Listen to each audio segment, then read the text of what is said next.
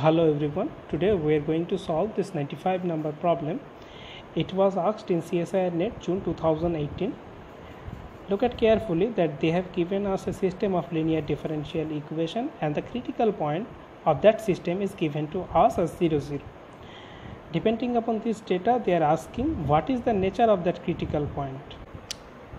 This system of linear differential equation is given to us and 0, 0 is given as critical point of this system.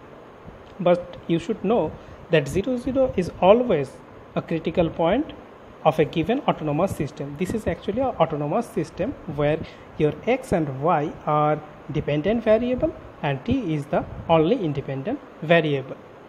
So how to tackle this kind of problems? So for that purpose, you just simply write dx dt is equal to some function fxy. Similarly, dy dt is equal to function gxy. Fine, these two things we have in our hand. Look at here, 0, 0 is given as critical point, but suppose they are not providing us the critical point 0, 0. In that case, simply make dx dt is equal to 0 and dy dt is equal to 0, and then you will have two equations and solve them. You will get the critical points. But in this problem, we don't need to do all these things. They have only asked about the nature of this critical point. So for that purpose, you need to construct a matrix which is called Jacobian matrix corresponding to this autonomous. Jacobian matrix is something like this kind of thing: fx, fy, here gx, gy. At 0, 0 you have to find out. So what will be your fx? Fx is actually your 2, fy is 7, gx 3 and minus 8. So this is the Jacobian matrix we are having at 0, 0. Fine. The next step is to find out the eigenvalue of this matrix. So what will be the eigenvalue?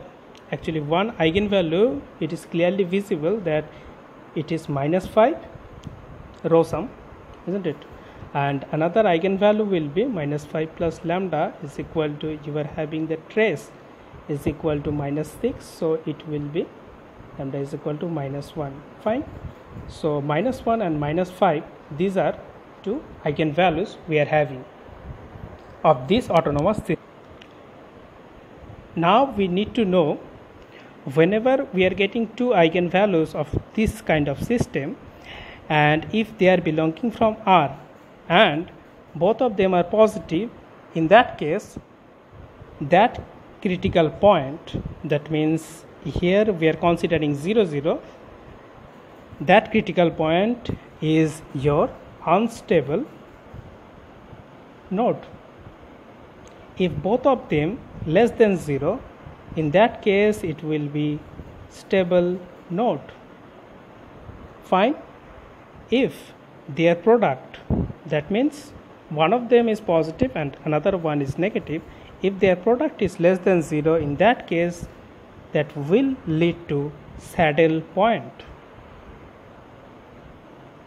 These things we have to know.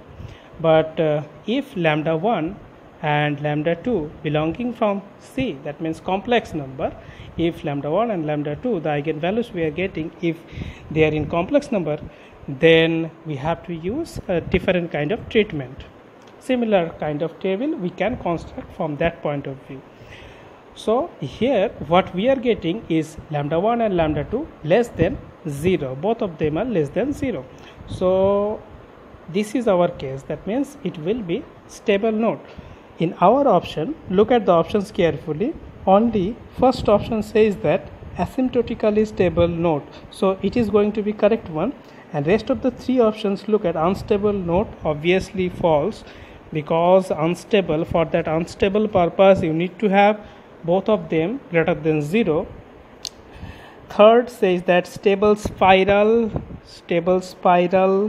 it will be not, because we have it is node. Spiral is a different case. So third option is also false, although it is saying that stable part, but it is spiral, not node. And the fourth option says that unstable spiral. Obviously it will be false. So first option is your correct one.